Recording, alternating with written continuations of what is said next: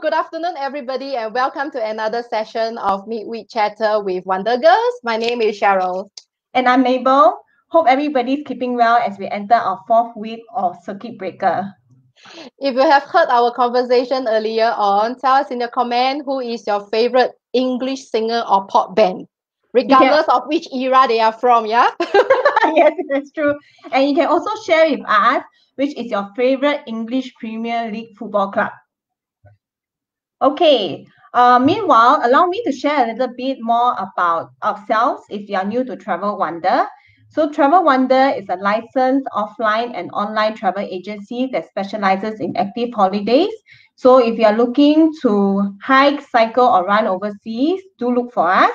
At the same time, we can also arrange for other kinds of vacations like family fun holidays, rest and relaxation trips, or romantic getaways. So when you're ready to travel and when the world is ready to welcome us, please do keep us in mind.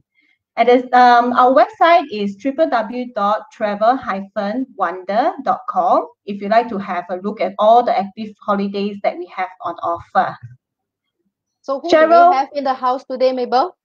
Well, we just discussed about English singers, pop bands, football clubs. So our friend is Shirley from the UK. Let me bring him online now. Okay. Hello. Hello, good morning. Good morning. Hi, Cheryl. Hi, Mabel. How are you?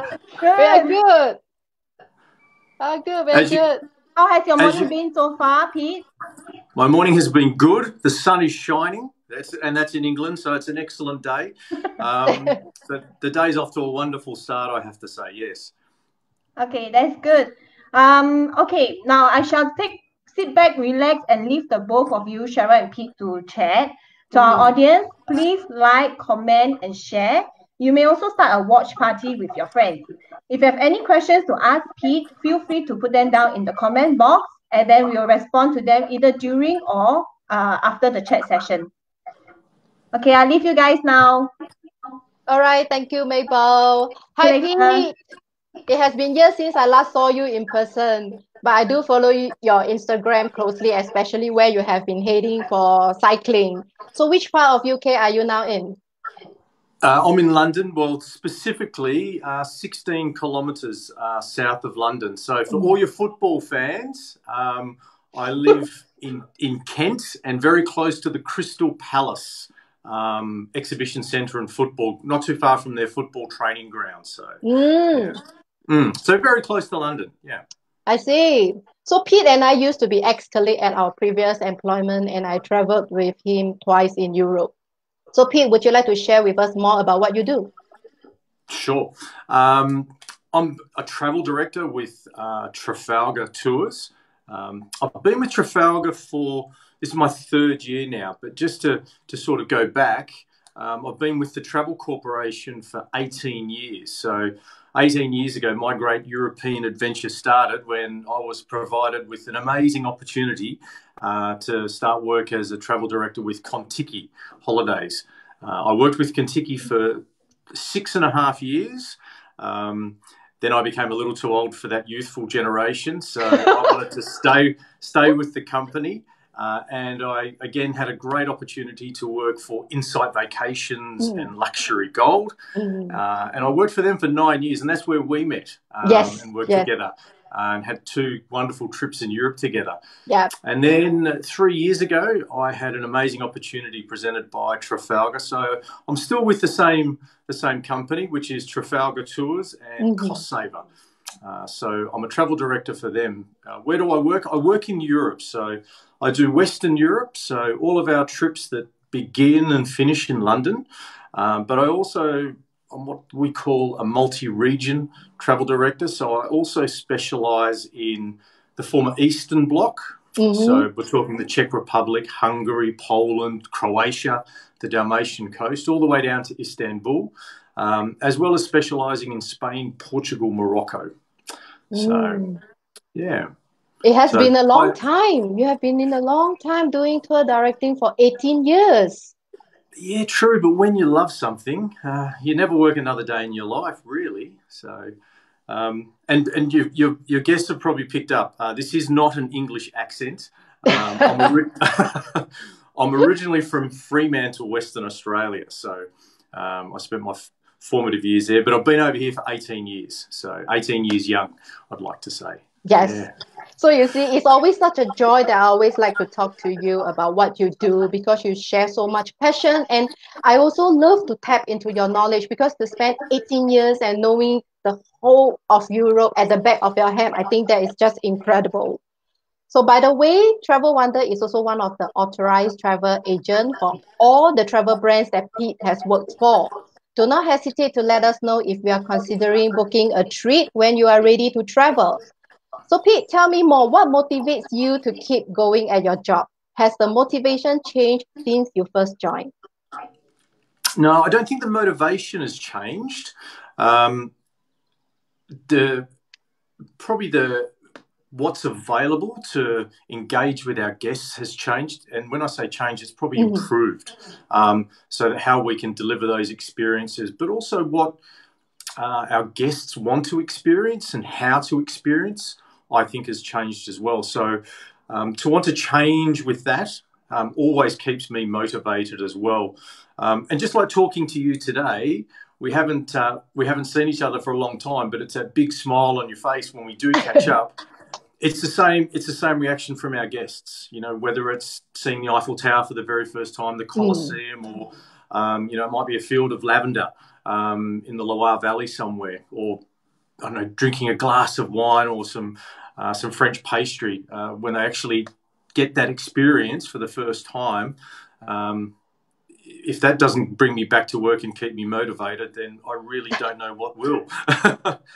Indeed. Plus, Actually, I agree with you totally. When you see the smile on your guests when the first time they are visiting something that they always dream of, then it just appear right in front of them. The kind of delight shows on your face tells you that all your efforts are worthwhile.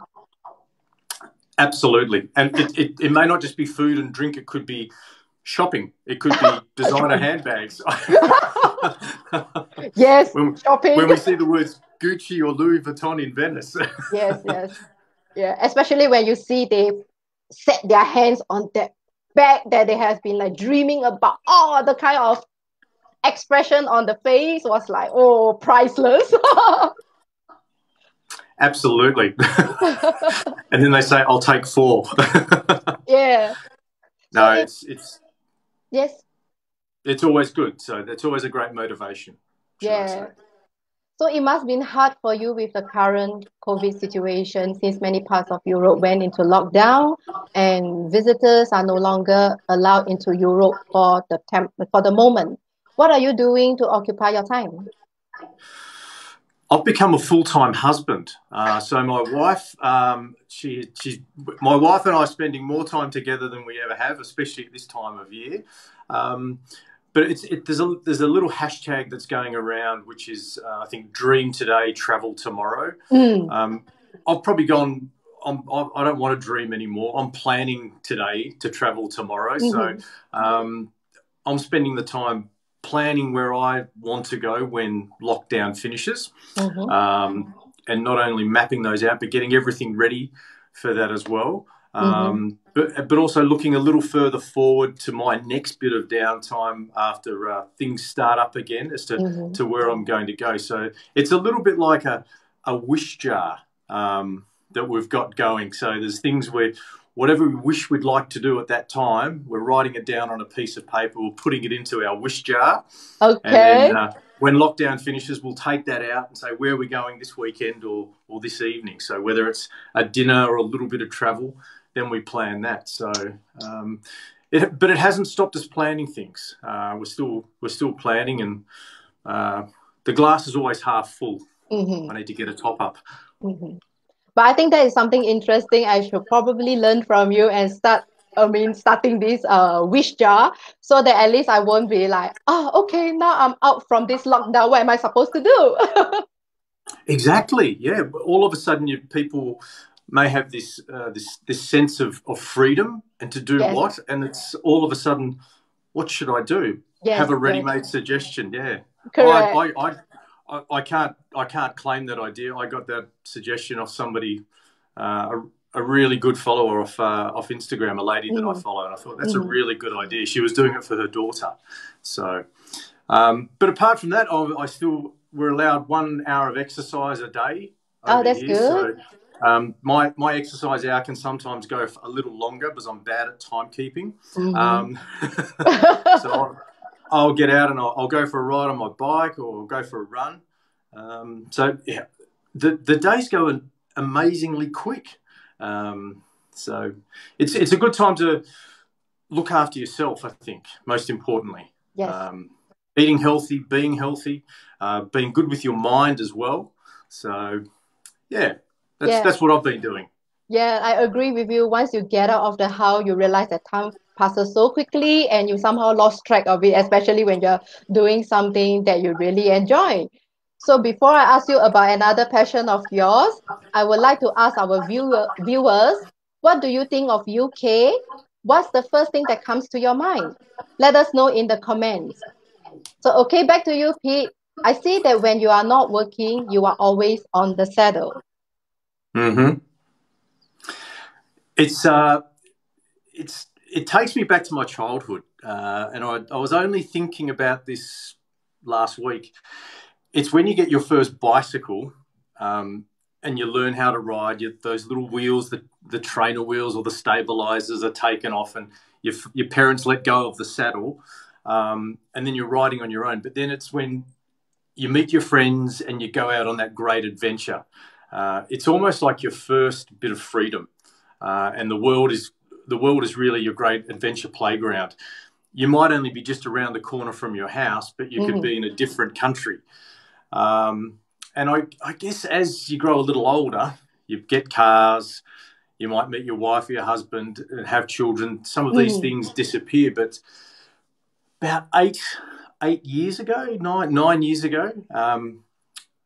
I bought a bicycle, a second-hand bicycle, to get fit because I'd been enjoying a few too many pastries whilst working, and and all of a sudden I found that love of cycling, because what I didn't realise is only 10 minutes from where I live in London, I'm out of suburbia and into beautiful rolling countryside, which is called the North Downs of the Kent countryside. And Kent is the largest county in England. So it goes all the way from just outside of London down to Dover, the port of Dover. So there's some great countryside, whether it's the North Downs or the South Downs. And this whole world opened up for my wife and I. My wife's a very good cyclist herself, and then one bicycle turned into another bicycle, to another adventure, to flying over to Europe. And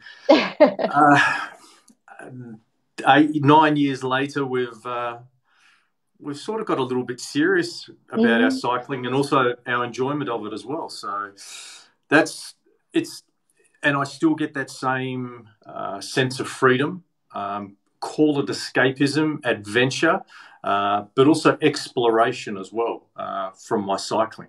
So yeah, that is an absolute passion of mine, for sure. And that's what a lot of that planning has been happening whilst during lockdown, as to where we're going on our bicycles next. So, you know, I was chatting to you offline before, and I'm taking final delivery today of a few items so that we can, as soon as the lockdown finishes, we'll be just putting some small bags on our bikes and going off on weekend and 3-day, 2-night adventures out into the countryside. You know, we stay at little bed and breakfasts, little country pubs, but we ride through the countryside at a gentle pace, taking in the sights. And I'm sure, as your guests would appreciate, as well as you're seeing everything from a different angle, a different perspective, and a different pace. And if you want to stop and have that afternoon coffee, or just a drink,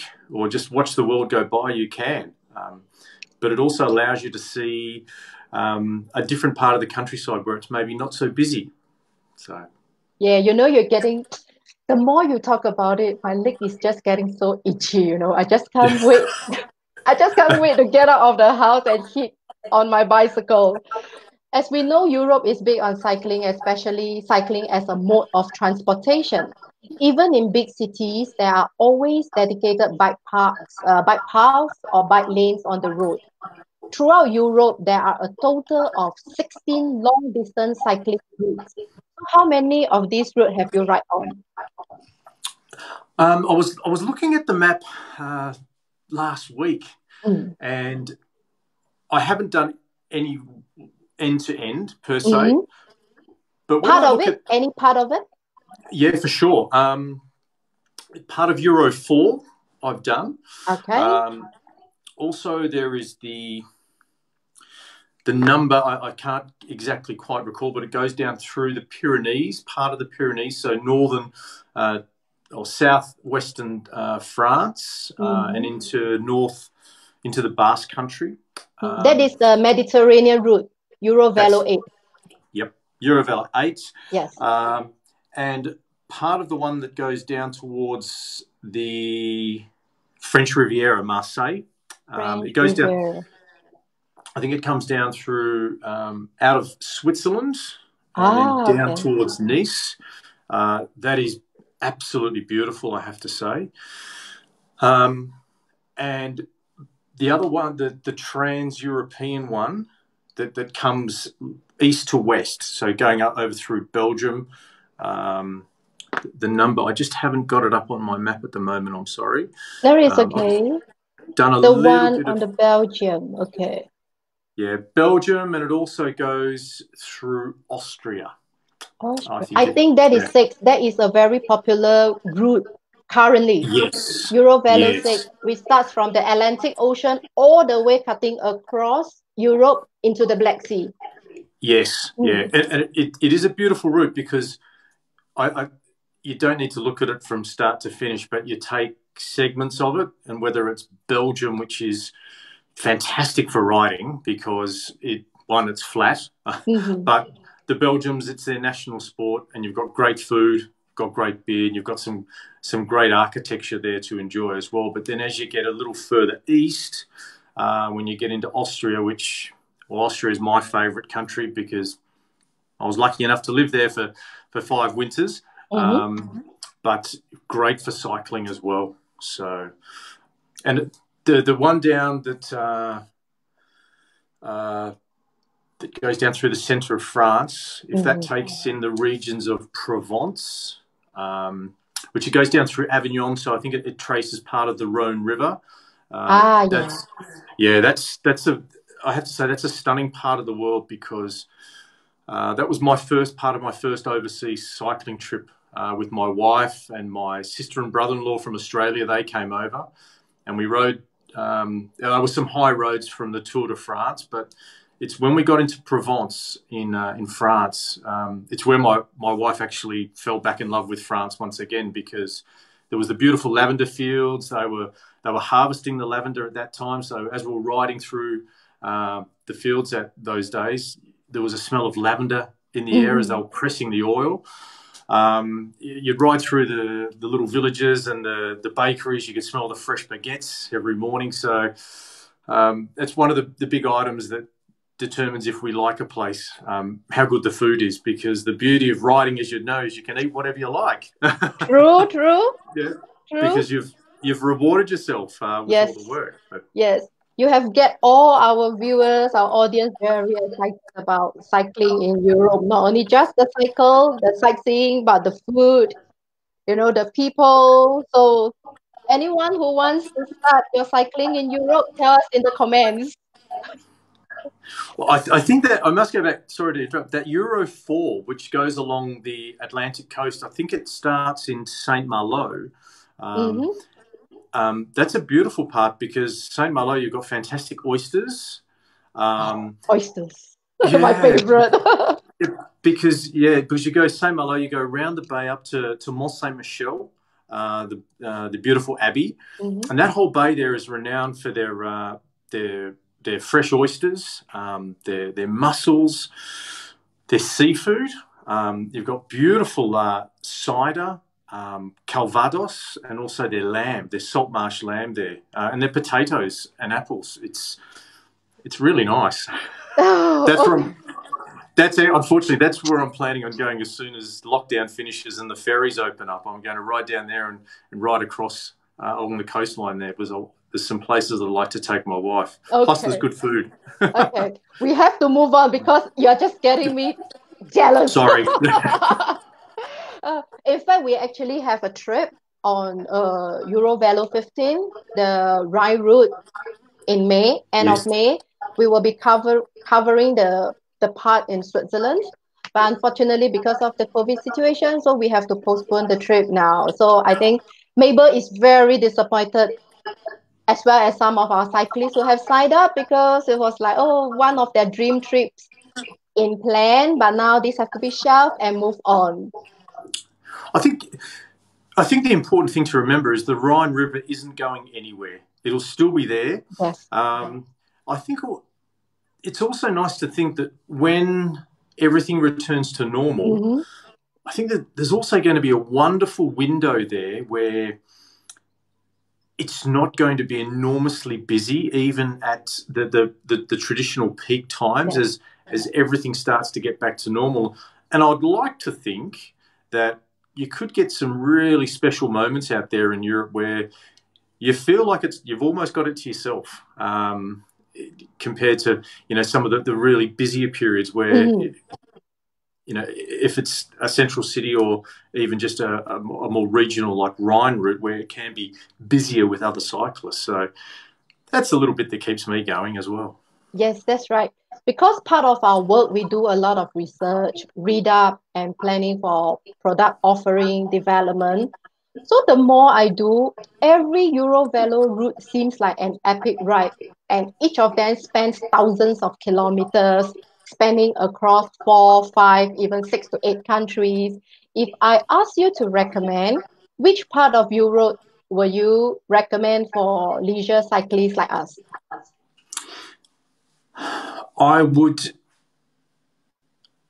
if it was for starting, and if it was your first time over there, easily I would look at something like you've just said on the Rhone, the Rhine River, because it covers Germany and Switzerland. The infrastructure is fantastic, and just the experience for the guests, I think, would be second to none. Also, something in France that is nice rolling territory, nothing too mountainous, because it's France. And regional France is significantly different to a Paris per se.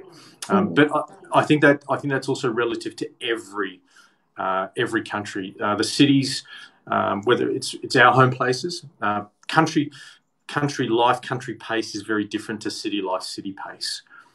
Definitely. But definitely something along the Rhine area, because it is nice and rolling as well. I don't think it would be too hilly or too onerous, but just the level of infrastructure, and let's be honest, the food and the drink is very nice as well. And everything's of a high standard. Yes. Because that is also the first Eurovelo route that is certified. And because it is so well developed since day one, so it is a very established route for beginner cyclists who are attempting their first ride overseas in Europe. Yes. Yeah.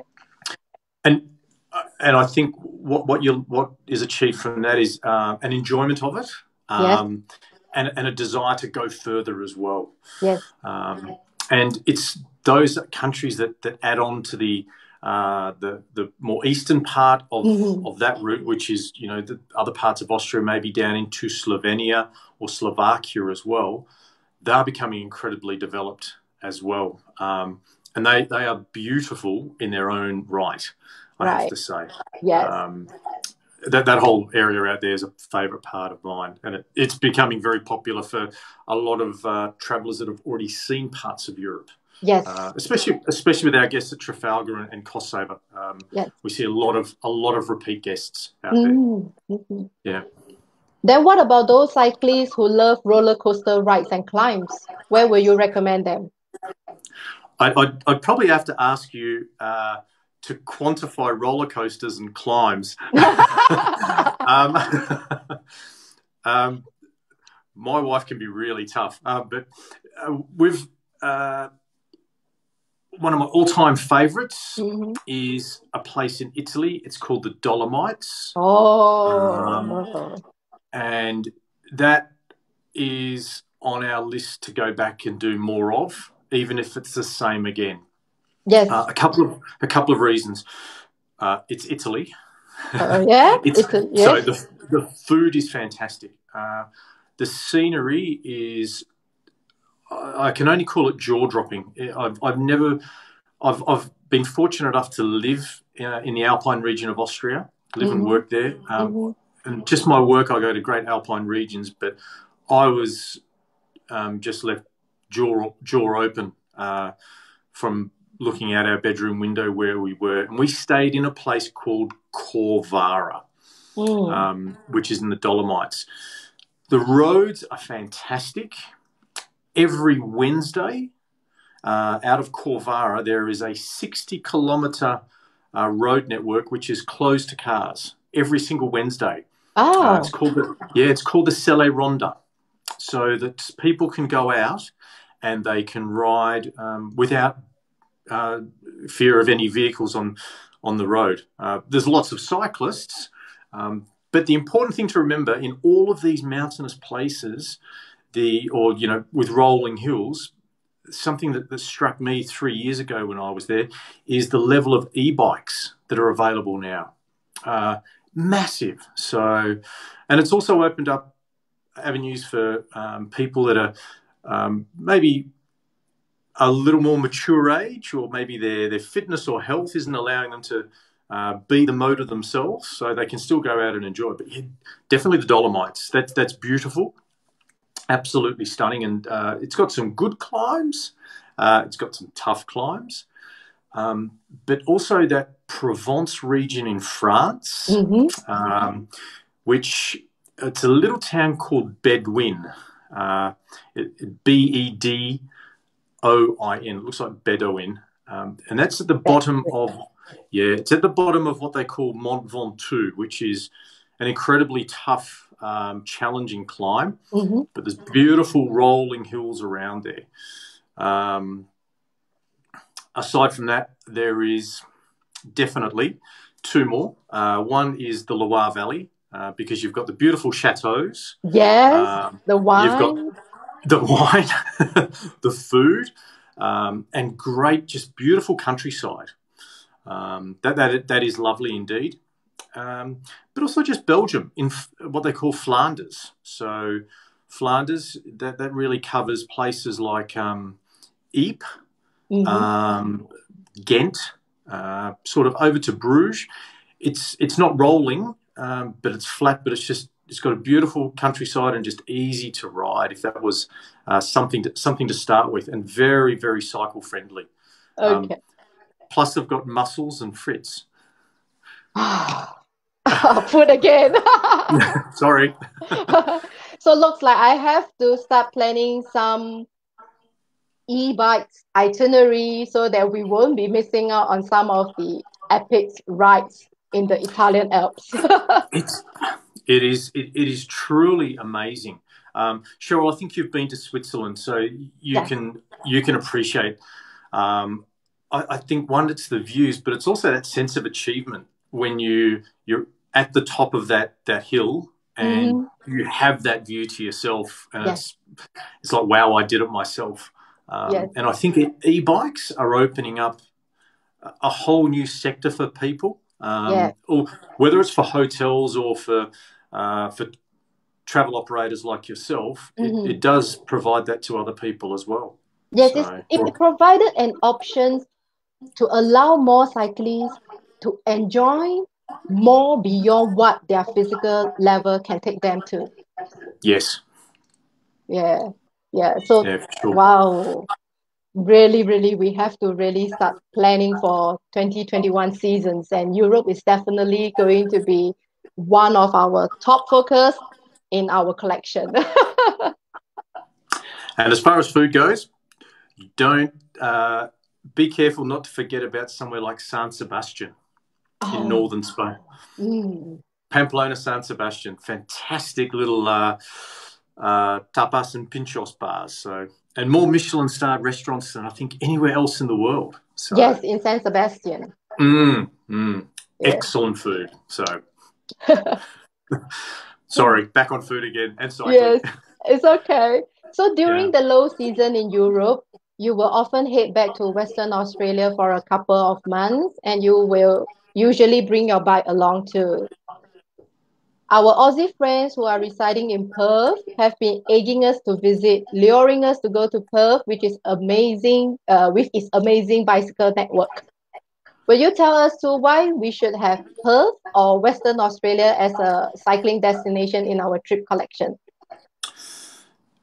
Absolutely. I guess being a Perth native, and when I lived and worked there, I didn't realise how good the cycling network is. And when I say cycling network, it's a completely segregated cycle path to the roads. And Perth is not a hilly city. It's flat.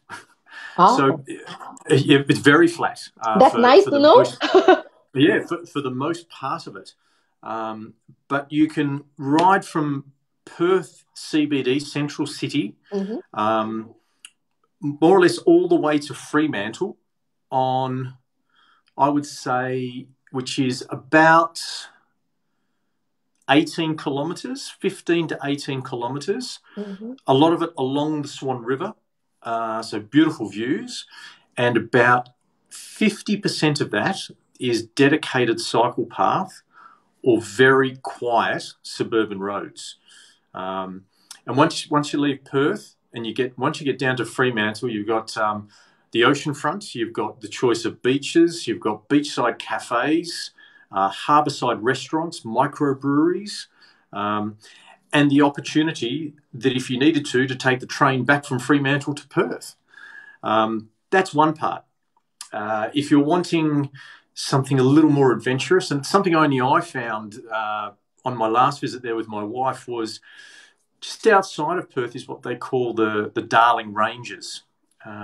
And this is a mountain range which runs parallel to the coast.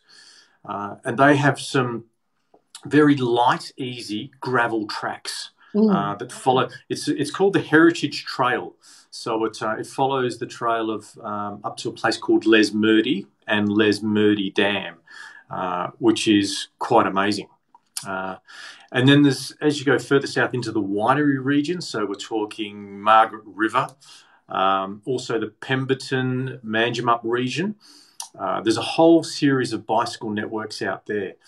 And for the very adventurous, there is what they call the Muddabiddy track, which is a off-road track or gravel track which runs the distance from Perth to Albany.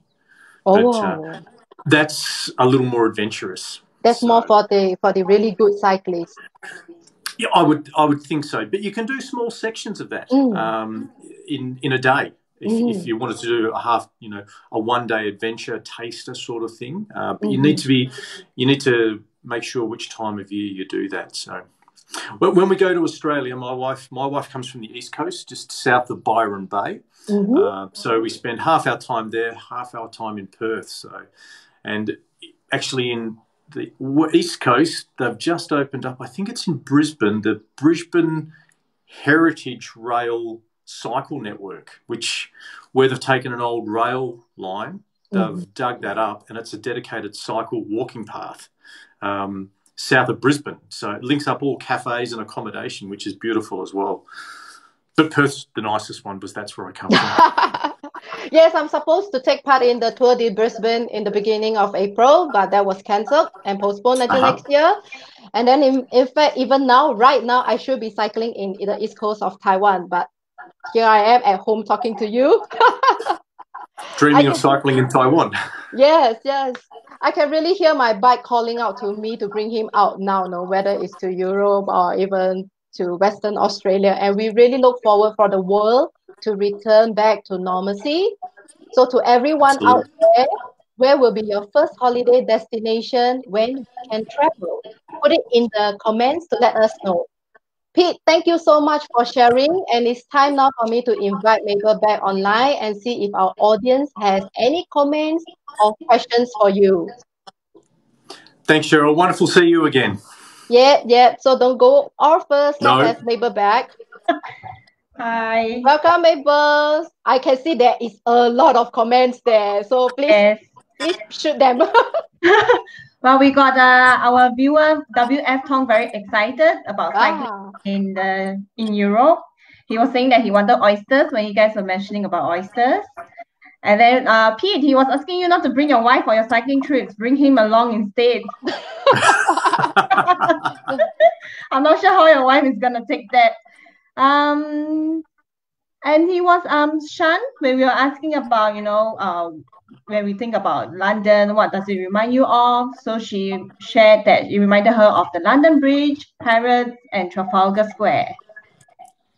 Fantastic. Yeah. I have a few questions for you though, Pete. I'm just wondering, because looking at how much you cycle, on average, how much distance do you cover a day when you're out on your I will, per day, I will ride anything from 50 kilometres to 120 kilometres. Oh, wow. Okay. Roughly. All right. And what is the one thing that you really enjoy the most on a cycling trip? Other than food, I mean, I have established that food is the number one, but what do you really enjoy when you're out on the road on bicycle? I have to say, it's the sense of freedom and adventure. Even, and in saying that, I ride a lot nearby home, and I have many different ways that I can go. But it's when I go away overseas or to continental Europe that I'm riding somewhere that I haven't ridden before, and it's where that sense of adventure comes from. I can look at all the pictures from where the end point is, but it's maybe an old cliche, but it's not always about the destination, but it's about the journey. That's true. Actually, especially when you're on a bicycle, it's really very much about the journey. It's not about getting from one point to the other. It's just not the destination, it's the journey of getting there. Enjoying the views, the people that you meet along the way. And because the bicycle really brings us off the beaten track, we don't go to the usual tourist areas. So you get to really experience the local culture of the country that you're visiting. The people, the food, and all that. Yeah. Okay, interesting. Pete, since you're based in, I'm just wondering whether do you have any hidden gems in London that you'd like to share with our audience that maybe we do not know?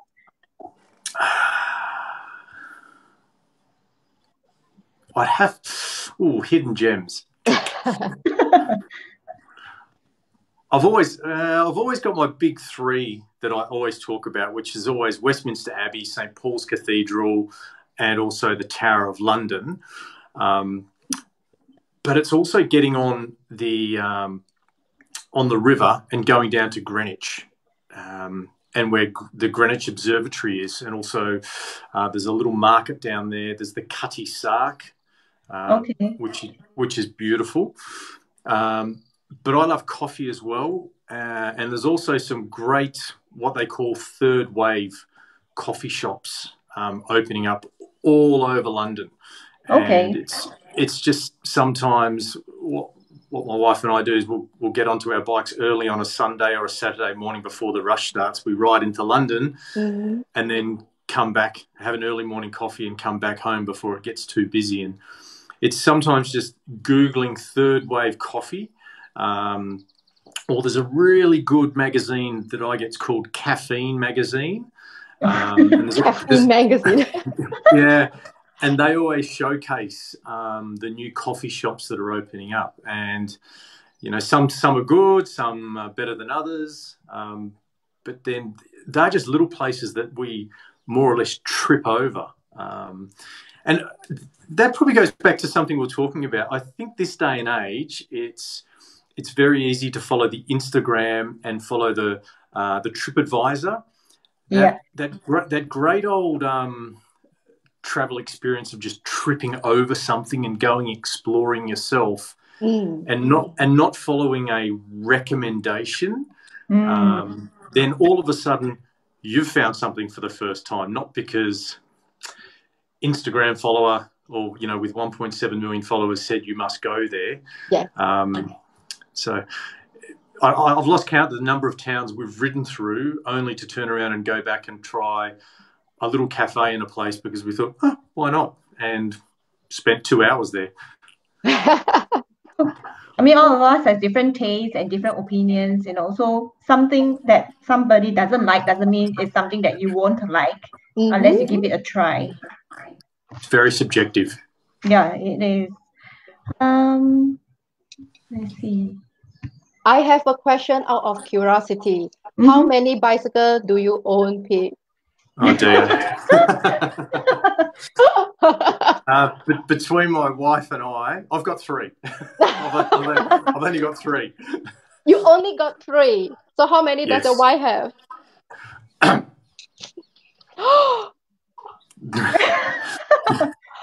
My wife's a very good cyclist. Okay. I can see from your Instagram pictures. Yeah, she cycles really well. Where do you find the space? Yes, exactly. I'm just about to ask, where do you find the space for 8 bicycles? Oh, we have a garage, but we don't have a car.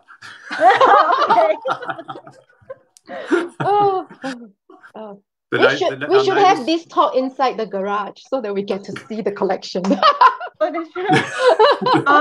That's one right there. That's one there. Are they all road bikes that you have, or is it? No. We've got a mix of road bikes, and we just bought last year what we call gravel or adventure bikes. So ones that have got bigger tyres that we can go onto gravel tracks or a little bit off-road. Not suspension mountain bikes, but what they're just called gravel bikes. So yeah. And my wife has a hybrid, a city bike, which she does the shopping on. She tells me, but I don't ask. I think it's a ladies thing. It's just like when we buy shoes, we need different colors. We need different style, different design for different occasions. So I think it comes to bike, it's the same. You need a city bike when you get into the city. When you go into the countryside on the trails, you need a gravel bike. Yeah. Absolutely. So, yeah. So I can concur with her. We are on the same wavelength. Very hard to stop at just one. Indeed. That's one for every occasion. Yes, indeed. Do we have any more questions? No, I think we've answered all the questions by our audience. So to our audience, if you are interested in planning a cycling trip to Europe, do not hesitate to get in touch with us. You can contact us via WhatsApp at our number, which is +65 8714 3321. Okay, back to you, Cheryl.